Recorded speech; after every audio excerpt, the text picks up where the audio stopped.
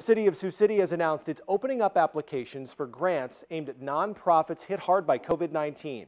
Sioux City recently received $1.4 million in grant funds through the U.S. Department of Housing and Urban Development. The grants can be used on projects for nonprofits designed to help prevent the spread of COVID through HVAC systems and building expansions. Neighborhood Services Manager Jill Wanderscheid explained how this grant can help those nonprofits in need. I would say, we've had a lot of interest from the nonprofits because, over the last year and a half has been tough for everyone, and so this hopefully provides them some relief and some resources to improve their facilities and other things. The deadline to apply for the grant funding is August 31st.